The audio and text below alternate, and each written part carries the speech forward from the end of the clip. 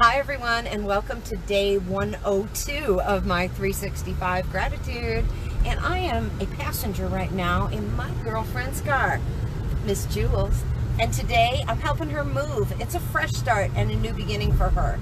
And what I wanted to honor today in my gratitude journal are from the big to the small. It doesn't matter to me if you're rearranging your furniture or picking up a new healthy habit, or if it's a big thing like a whole entire house move like my girl right here today. Whoop!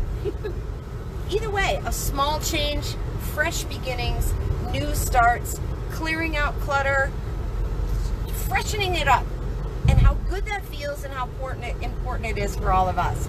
So I hope all of you are thinking about things today that are going to bring up your energy, invigorate you. When was the last time you gave yourself a tiny, even if small, little fresh start at something? Have a good day, everybody. Day 102.